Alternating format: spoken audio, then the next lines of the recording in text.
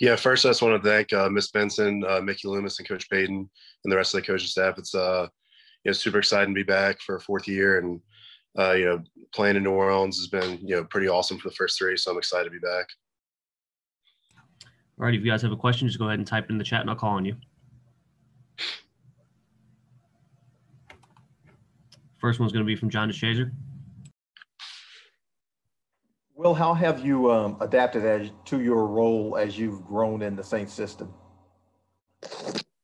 Really just been, trying to do everything I can just to get on the field. When I first got here, our offensive lineman was pretty loaded, and I realized, just from, always been able to play guard and center, I'd have to do that obviously in a backup role, but, then taking on the jumbo tight end role as well in certain games, and really just being there for whatever the team needs.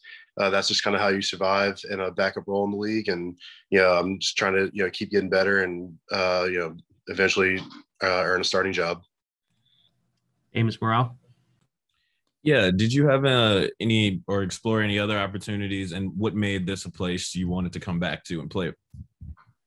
Yeah, I mean, we looked around, but there was nothing that I felt like, was better than the Saints offer in terms of what they were offering on top of just what my role would be. And obviously the Saints, have a special place in my heart, and I'm glad I could be back with them. Amy Just. Yeah, welcome back. Your role last year changed a little bit from the year before. You were, sometimes a healthy scratch. How did you balance that and knowing that this is a place you want to be, but you're probably not playing as much as you'd want to? Yeah, I mean, it's just a competition every year. There's nothing guaranteed in this league, and week in and week out, you got to prove it. Last year, obviously, was a down year from me from playtime perspective, just from my second year to my third year.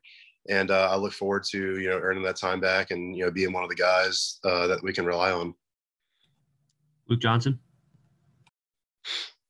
Well, I'm curious what your kind of feeling is getting a chance to work with Brendan Nugent as your kind of full-time offensive line coach now. What do you think? What do you think that's going to be like for you guys?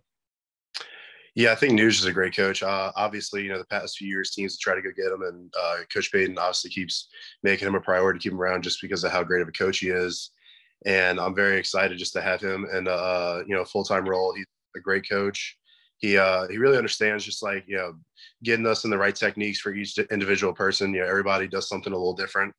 And he works with us and talks us through it. And just the way he views the game is great for a coaching standpoint. And we're glad to have him. Amos Morale. And not only is the coaching staff going to look a little different, but the offensive room side of the ball is going to look different. Going to have a new quarterback. Have you thought much about what it's going to be like playing with Jameis or Taysom, depending on who wins the job? Yeah, I mean, I think there'll be obviously slight differences just from Drew to Taysom to Jameis or whoever it is, and obviously, but I think you'll see the core of the offense stay the same.